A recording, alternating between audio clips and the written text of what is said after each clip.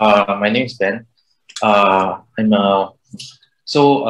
recently I got into like urban farming, and I'm interested in like things to do with growing plants, and also part of that is composting, because the food waste can be turned into compost, which is like natural fertilizer, which you can use to create your own soil for growing your own food plant. So it's like a circular loop, like closing the waste loop. Yeah. Okay, so for those of you who are not familiar what composting is, I have on my screen a picture. Can you all see my screen? Okay, good. So this is what I call traditional composting. So traditional composting is very simple. You're just alternate green layers and brown layers. So what are green and brown layers? So green layers are your food waste, because it's normally green in color, like vegetables or fruit peels, they're very colorful, and they're usually green, like green grass clippings. And then browns, and they're usually wet. Okay, browns are things that are usually brown in color and dry. So there are things like newspaper, cardboard. It can be dried leaves, brown color dried leaves. It can be cocoa peat. Cocoa peat is what we use for our machine. Cocoa peat is very good because it's made from coconut husk. It's basically like the leftover shavings from coconut husk, and it's very good for putting in the compost bin because of the properties. Very fluffy. It absorbs a lot of moisture, and it's very good for like encouraging microbes. So traditional composting relies on microbes to break down the food waste. It takes, depending on how you do it, it can take anywhere from like 2 to 3 weeks to like maybe 2 to 3 months, depending on how you do it. So the way we are doing it for our machine, because it's not like a big machine, it's quite small, like a vending machine size. So we decided to use a normal trash bin, like a rubbish bin. So it's not very big, so we cannot reach the high temperatures that we want for very fast composting. So we're doing it for like over 2 or 3 months. So the idea is that once the bin fills up, the gardener or the maintainer of the machine needs to take out the bin and then empty out the contents or replace with the empty bin.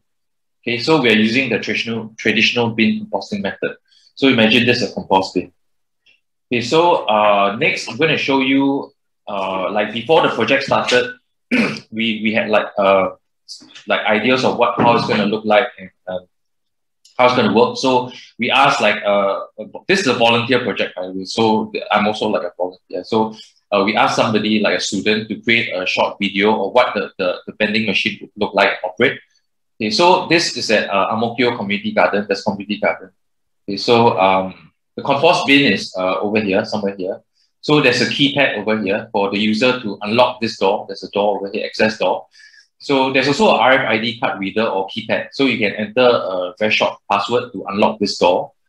Okay, so when you unlock this door, inside, this is the top view from looking out from the top view. The brown containers is the one that contains the cocoa peat, right? And then there's a grinder. This is the top view again. Okay, then there's a weighing scale over here. Yeah, and then there's a screen. Okay, continue the video.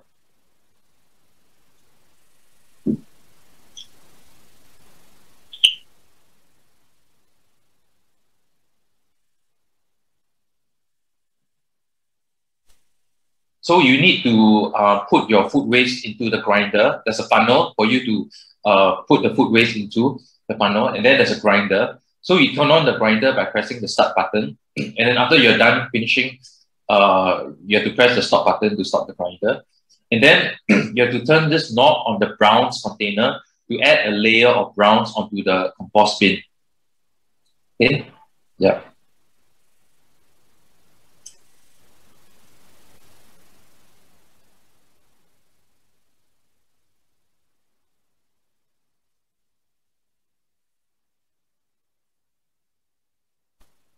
So in composting, we try to avoid meat waste, dairy products, grease and oil, because these will attract pests like rats and cockroaches and all that, and we don't want that.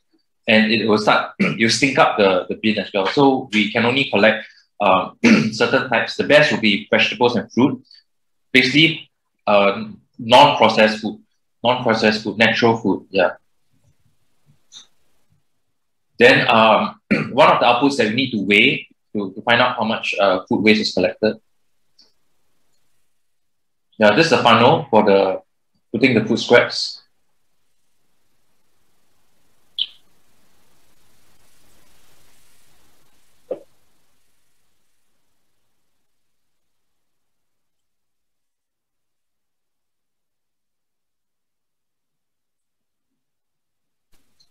Yep, so that's the video. And then we came up with a block diagram or, no, okay, first of all, it's a flow chart. So based on our discussions, we came up with a flow chart. This might not be a very proper one, but it's a very quick one.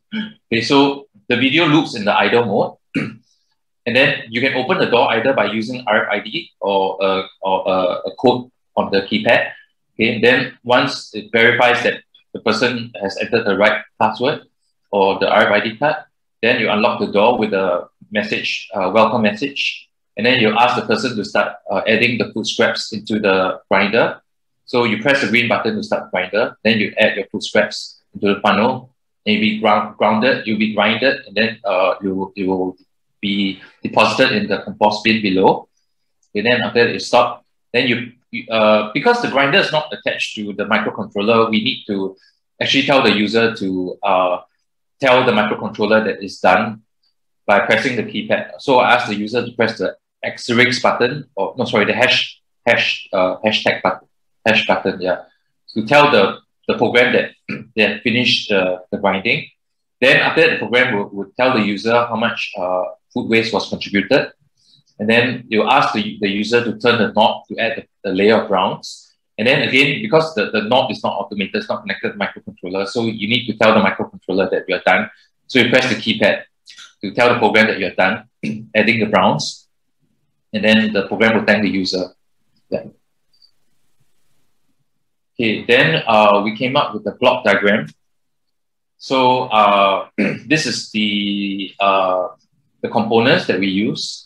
There's a keypad here, the RFID reader, the 50 kg load cell, which is this HX711 is a amplifier that will amplify the signal so that the Arduino is able to pick up the signal, yeah, from the load cell. Okay, then we're using two ultrasonic sensors. One is for the browns to find out how full the browns is, to track like whether it needs to be topped up. If it's empty, right, then we need to tell the maintainer of the machine to top up the browns. And this one's for the compost bin. So once the compost bin is full, we need to tell the gardener to replace the compost bin. And then this is the solenoid lock for the door. And then we need ventilation for the electronics and also the compost bin, because compost needs oxygen for it's an aerobic process which needs oxygen. So it's good to have ventilation in the machine so that you help the compost as well to break down. Okay. So this is a demo of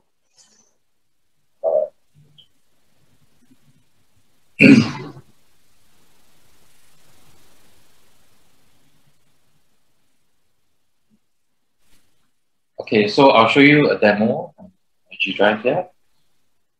Okay, so this was like before we installed it on the machine, this was like the breadboard stage.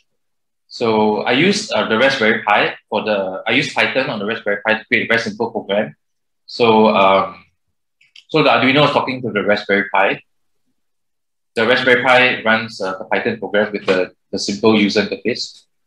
So oh, sorry, I think I went a bit too fast. Let me start again.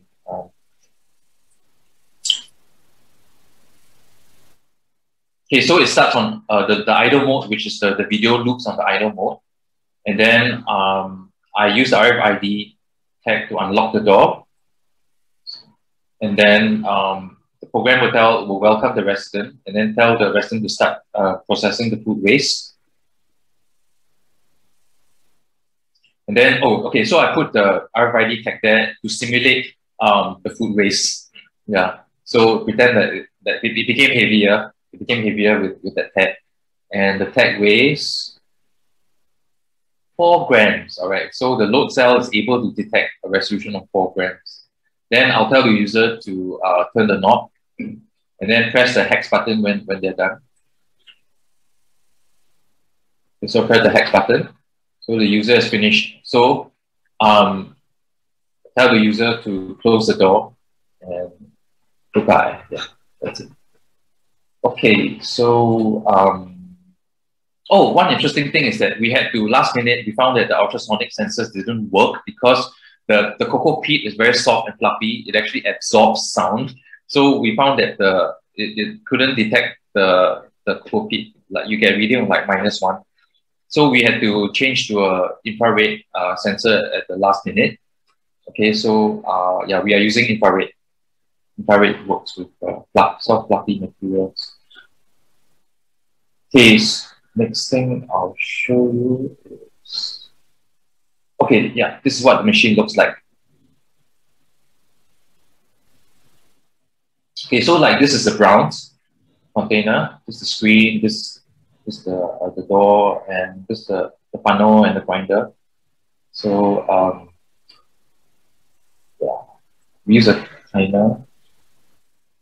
This is in Amokyo, near the community garden.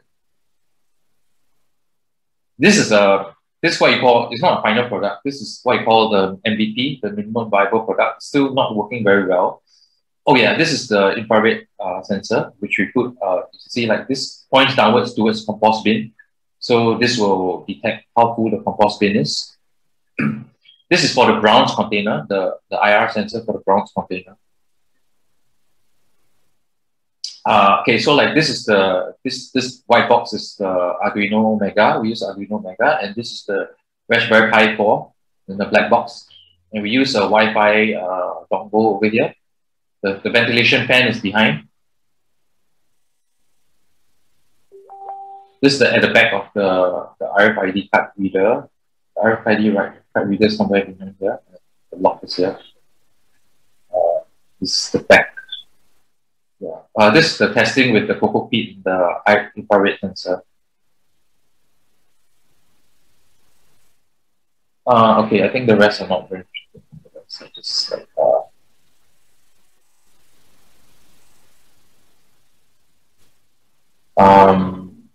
yeah, okay. Then the next thing I'll show you is ThinkSpeak. So I'm using the free version of ThinkSpeak, which allows you for up to 4 channels. So I maxed out the 4 channels. And actually today was like the first day that we started collecting data. So the first data that we need to track is the RFID tags. We given out like we've just prepared like maybe about 20 tags. Then we name them from 1 to 20. So this RFID tag 9, 8, and 1, and so on. You see, it's still not working very well. Like I think my program is still a little bit buggy. Like sometimes, okay, like this is the food waste contributed. Okay, this sounds legit, like 0.78 grams legit. 421 grams is legit, but occasionally you get like a negative, like 400. I'm not sure why. I think my program's still a little bit buggy.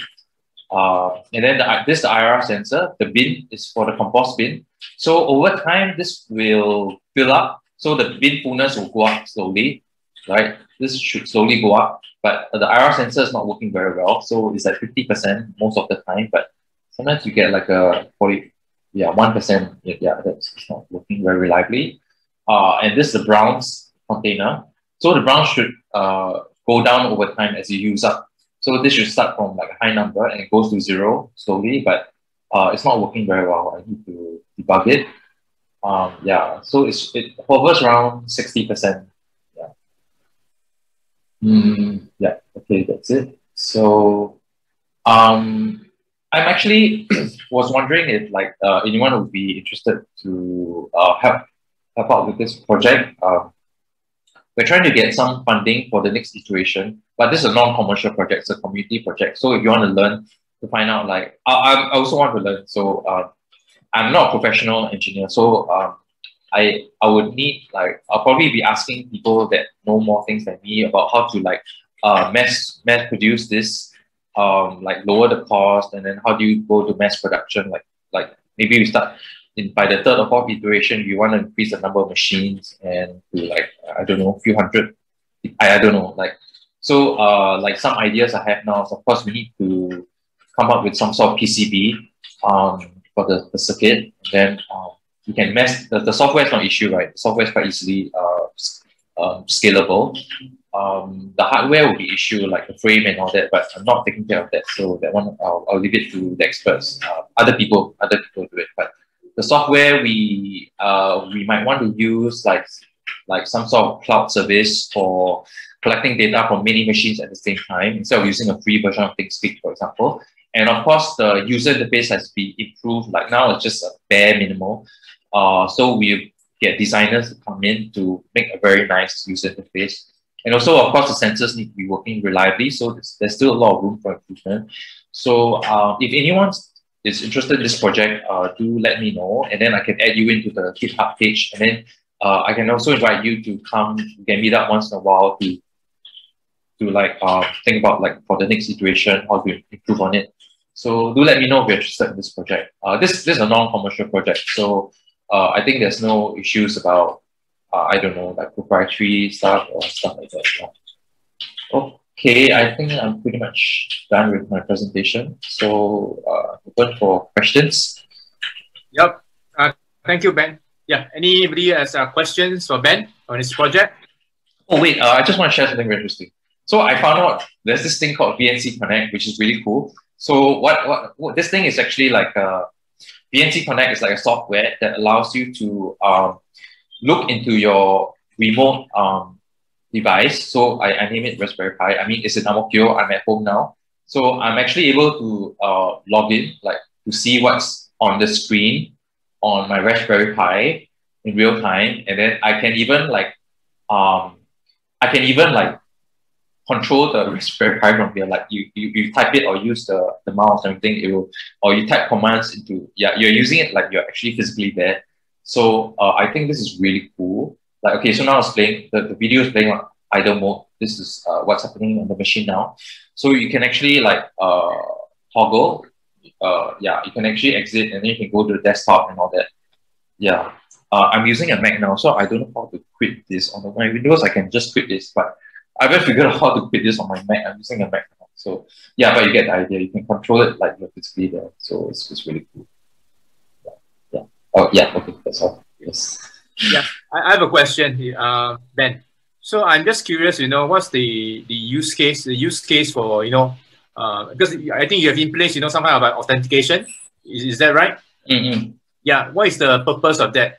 We don't want people to like because we want to train people. We want only like the residents of that block or people who know what the machine is about. We want to restrict the number of people to use it for now.